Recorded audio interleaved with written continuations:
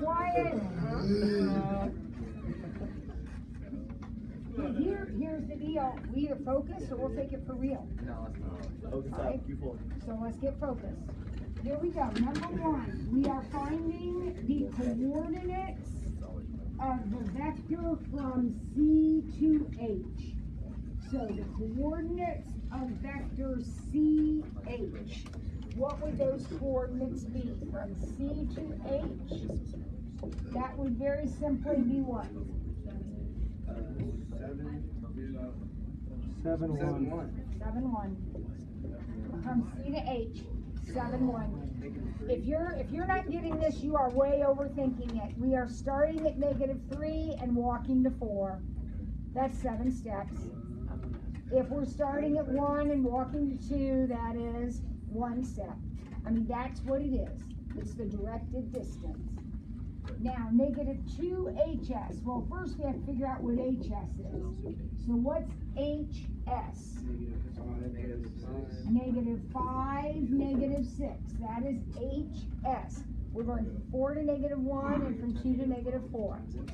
10, Now we're going to multiply that by -2. So that would be 10, 12. V plus 2U. Well, V is 1, 2. What would 2U be? 10, -6. So when I add those together, I get 11, -4. 11, -4. What does number 4 mean? No, it looks like absolute value, but what does it mean? It means magnitude. It means the length. So we have a vector that goes over 1 and up 2. Root 5. How long is it? Root 5. The square root of 5. How do we find magnitude? X squared plus y squared. Envision the vector that goes over 1 and up 2. Do your Pythagorean theorem. Now, if you choose to not pay attention, that's your prerogative, but we're not reteaching this again, okay? This is a quick review. You should know this already. If you don't, then you need to go back and do some review.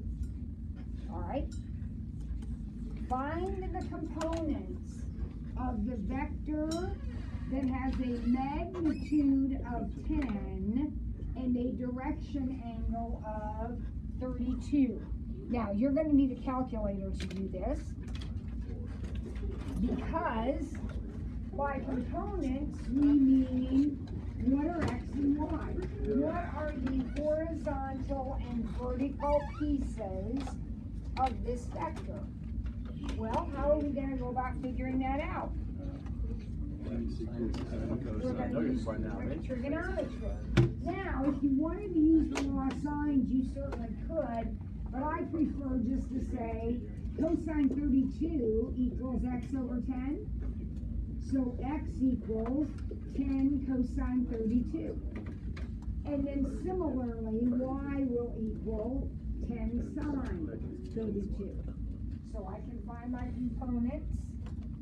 I need to make sure that I'm in degrees. I was playing with my calculator earlier. So I got 10 cosine 32, 8.48. And 10 sine 32, 5.3. So there are the x and y coordinates for the vector whose magnitude is 10 and whose direction angle is 32 degrees.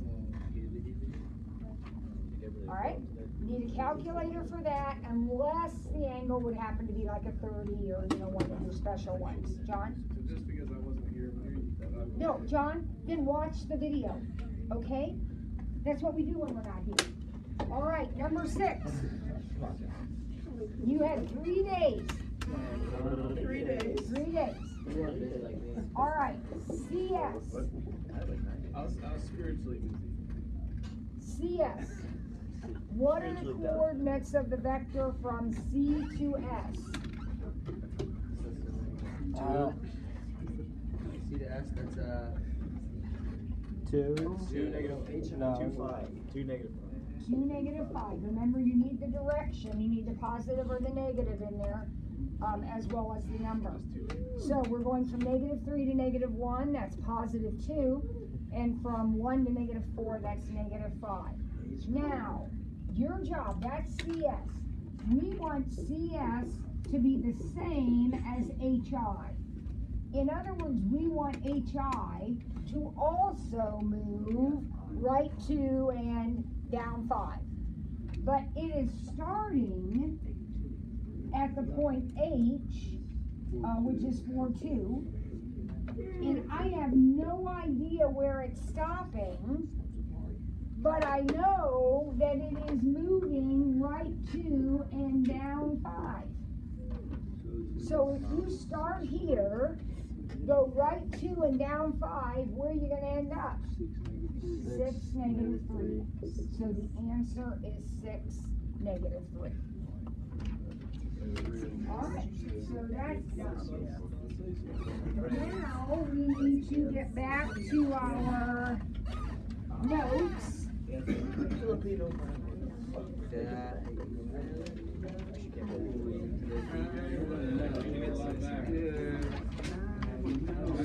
And we're going to do, we haven't started. Have we started 6.2 yet? No.